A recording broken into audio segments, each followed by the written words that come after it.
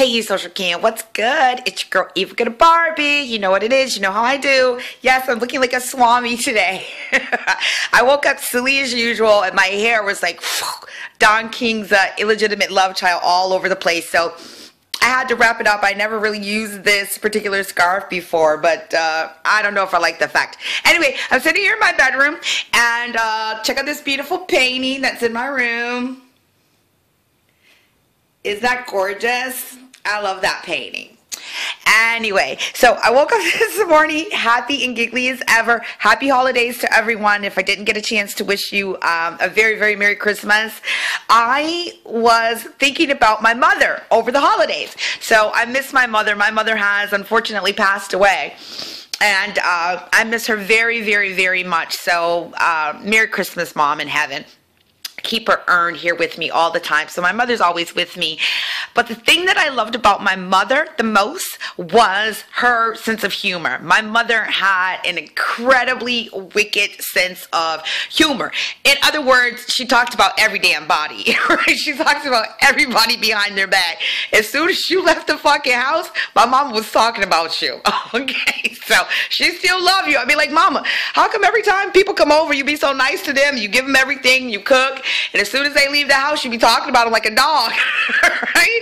And that's just the way she was. She had a wicked sense of humor, and she loved to talk about people. So that's kind of where I get my sense of humor from.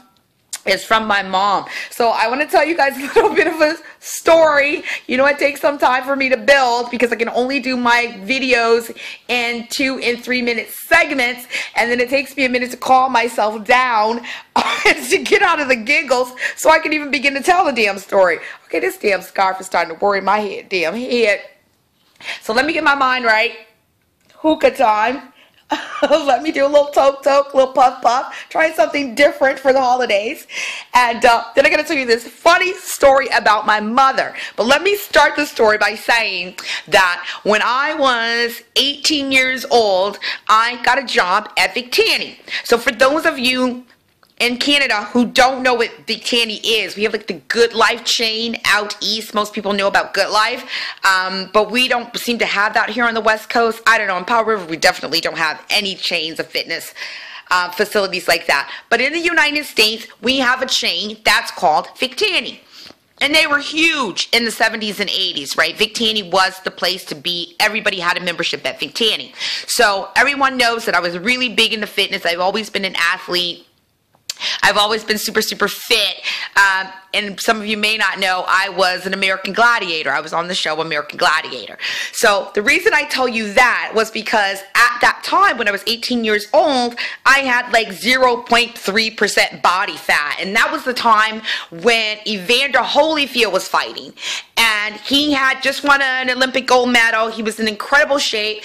I kept a picture of him in my office at Vic Tanny because he had 0.3% body fat, and it was just amazing the shape that we were in at that time in our lives.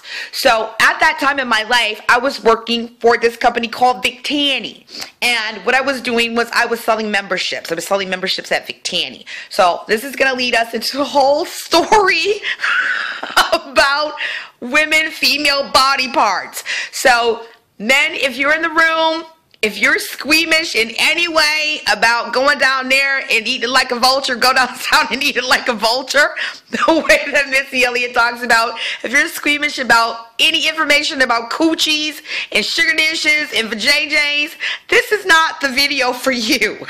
Okay? Because I'm about to talk about some shit that men just generally don't get a chance to hear women talk about.